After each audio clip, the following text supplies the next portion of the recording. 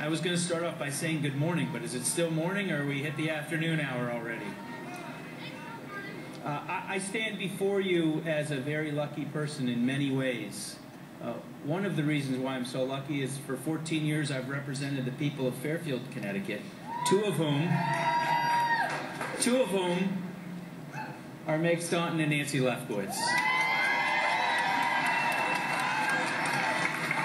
And what they have done should be a lesson to everybody that one person, or in this case, two people, can make a difference.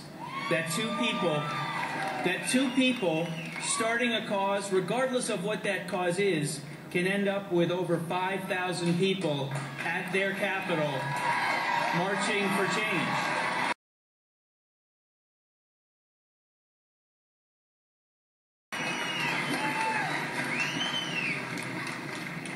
I also stand before you as a state senator who, for those same 14 years, has had the incredible privilege of representing the people of Newtown, Connecticut. And that December 14th, spending the day at the firehouse, is something that has changed me forever, as it has changed so many people, not just in Newtown, not just in Connecticut, not just across our country, but in the world at large that we live.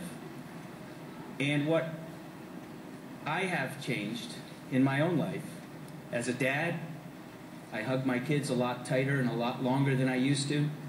As a human, I live my life better and try to, as the saying goes in Newtown, choose love instead of a culture of violence that we have in our country. And that is something that we can all do beyond any laws that we may pass.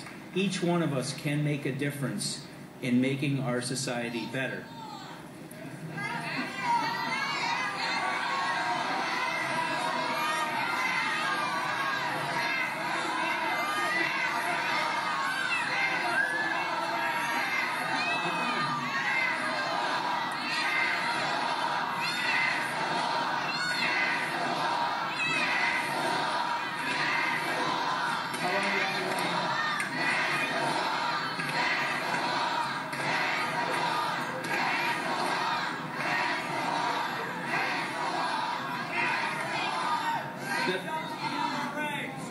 The last reason why I want, there's many other reasons why I'm a lucky person, but the last reason I want to share with you today is because in Connecticut, we are having that conversation and we are working together to pass laws as we have done in the past.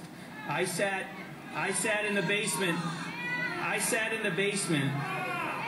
of the old Newtown Edmond Town Hall.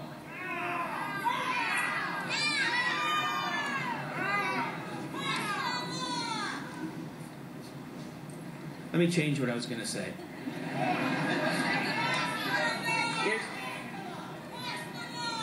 In Washington, D.C., Republicans and Democrats won't even sit down and talk with one another. And here's what is okay about, here's what is okay and acceptable about our democracy. Having different opinions is okay and healthy for our democracy. Here's what's not acceptable. Here's what's not acceptable. Allowing those differences to be a barrier to making progress. In Washington, they allow their differences to be an excuse not to work together, not to make change, and not to make progress. In Connecticut, we sit together. Ma'am, I stand by my record for 14 years. I am proud of the record I have, whether it's voting for an assault weapons ban, which we've done in Connecticut on a bipartisan basis. We can work together.